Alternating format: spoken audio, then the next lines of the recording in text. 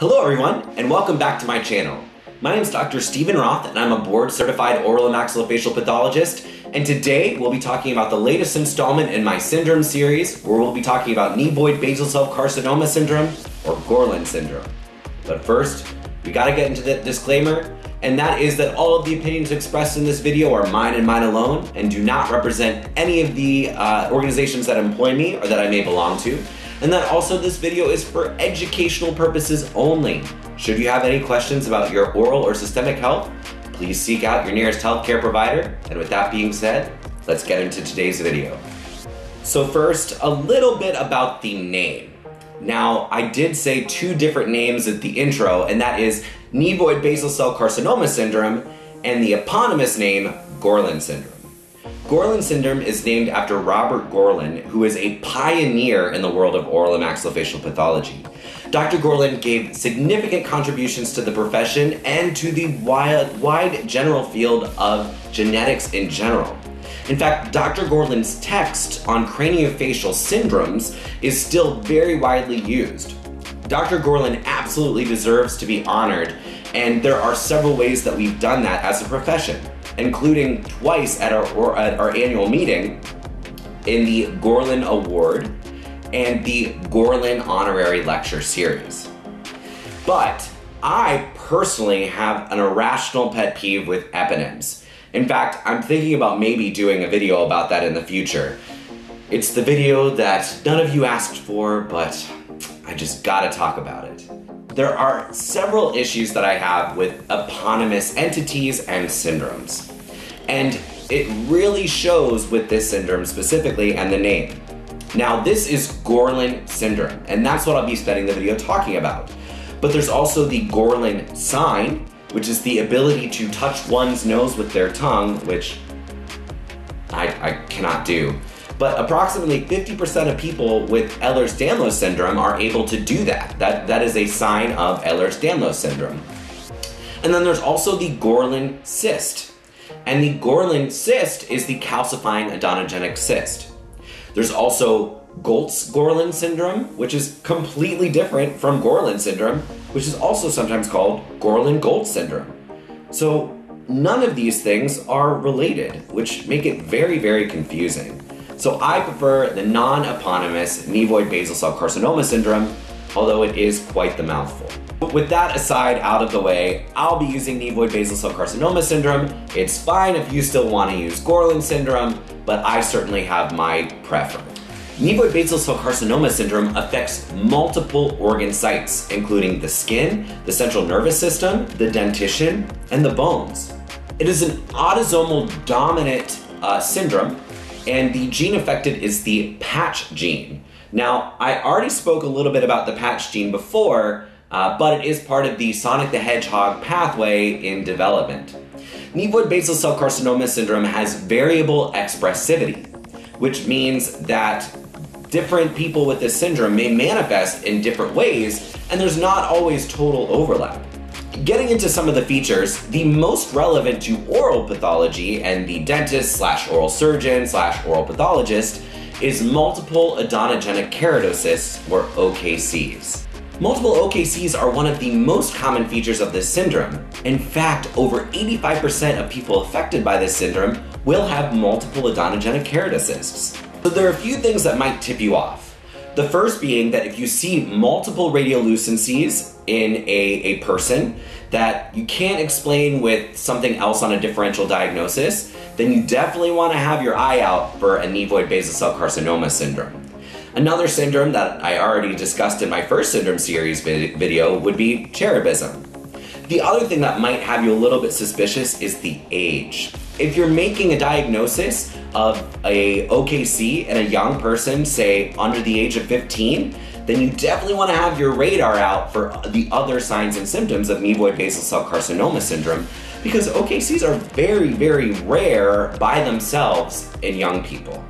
One point to mention about the histopathology of these OKCs is that sometimes in some of these cases, a really helpful feature is the multiple satellite cysts or daughter cysts that we see kind of budding off the main cyst lining.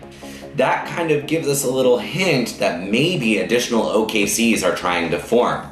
And so if we have that, we may be able to follow up with a clinician, see if there are other kind of features of the syndrome, and that may lead us to a diagnosis based on the histopathologic findings, not just the clinical findings.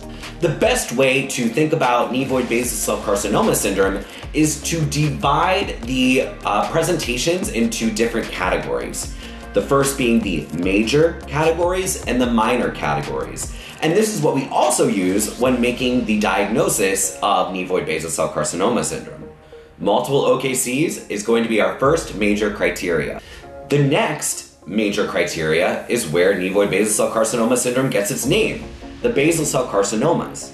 In fact, if a patient has 5 or more basal cell carcinomas, or 1 basal cell carcinoma before the age of 30, then that is a major criteria for diagnosing this syndrome. Basal cell carcinomas arise because of sun damage. Sun damage is cumulative, meaning that it increases over time. Basal cell carcinomas in the normal population really like the T-zone of our face, the forehead, the nose, and the chin. That's because these areas of our face are more prominent and therefore more exposed to the sun. Over time, as we age, that sun damage may lead to a basal cell carcinoma. But in this syndrome, it happens in younger patients and can also happen in areas that aren't sun exposed, which is very uncommon in the general population of patients that have Nevoid basal cell carcinoma syndrome. And these basal cell carcinomas can be really difficult to manage because a patient can have hundreds of these, and it can lead to tremendous amounts of scarring and disfigurement over time. The next major criteria is lamellar calcification of the falx cerebri. Now, the brain has 2 hemispheres, and the falx cerebri is the dura, or the covering, that runs between the two. Now, in Nevoid basal cell carcinoma syndrome, that becomes calcified, and we can really appreciate that on coronal sections of a CT or on a head-on radiograph. And you can see it running right down the middle as a calcified line. Another major criteria is 2 or more palmar or plantar pits, and that is little tiny indentations on the palms or soles of the feet. And then finally, the last major criteria is 1 or more relative with a diagnosed Nevoid basal cell carcinoma syndrome. Now we move on to our minor criteria, which are seen with a little bit less frequency in these patients. The first minor criteria is macrocephaly, and this is seen in a lot of craniofacial syndromes. It just means a larger head. Next is a variety of congenital malformations, including cleft lip and palate, which are also seen in a wide variety of craniofacial syndromes. Hypertelorism, which is wide set eyes, which is also seen in many craniofacial syndromes. The next minor criteria is preaxial or postaxial polydactyly, which means an extra thumb or an extra pinky finger. These patients can have bifid ribs, which means ribs that split. Ovarian or cardiac fibromas are also sometimes seen as a minor criteria in these patients. In fact, up to 50% of women that have Nevoid basal cell carcinoma syndrome will also have an ovarian fibroma. Ocular anomalies are another minor criteria with coloboma, cataracts, and microphthalmia, which is smaller eyes. These patients can also get lymphomesenteric or pleural cysts in their mediastinal cavity. And then finally, the last minor criteria is a little bit controversial. There are some people that believe that this minor criteria should actually be moved over to the major criteria, and that is medulloblastoma. Now, medulloblastomas are brain tumors that can be pretty aggressive and often occur in younger patients. Medulloblastomas are categorized in 2 ways in the WHO, which I have the head and neck version here, but the WHO puts out tumor books for just about every system in the body. And in the brain tumor book, they separate medulloblastomas based on architecture and based on genetics and the genes that contribute to it. In pathology, we're kind of moving more towards the gene diagnosis and using genetics to make our diagnosis rather than classic architectural features. But if we're using classical architectural features, then the most common medulloblastoma is the desmoplastic variant.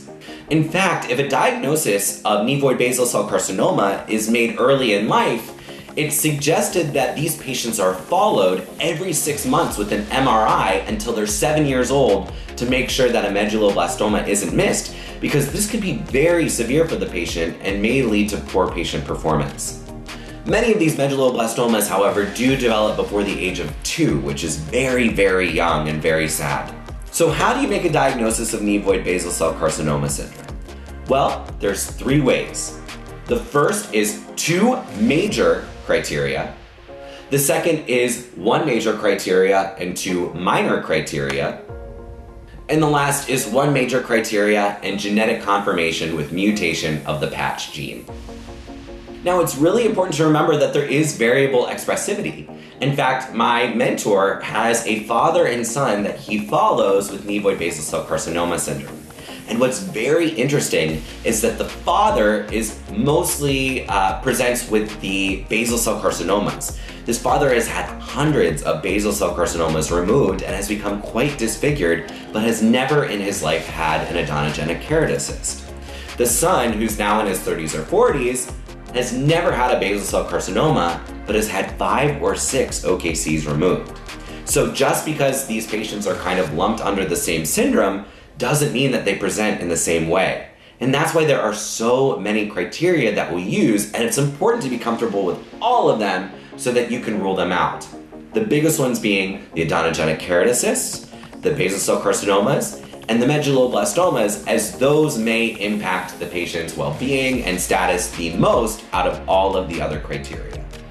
Thank you for watching this video. I hope all of you are feeling a little bit better than I am. I definitely have some weird sinus allergy stuff going on, but I really do appreciate you sticking it out to the end of the video. If you liked what you saw, please feel free to drop down there and give the video a like. Share it with someone else that you think might also enjoy this video. And if you haven't already, please do subscribe. It does help push my videos out there to more people. And about 83% of people that watch my videos aren't subscribed yet. So please do so if you haven't already. And thank you again for watching. I hope that all of you are well, and I'll see you next time.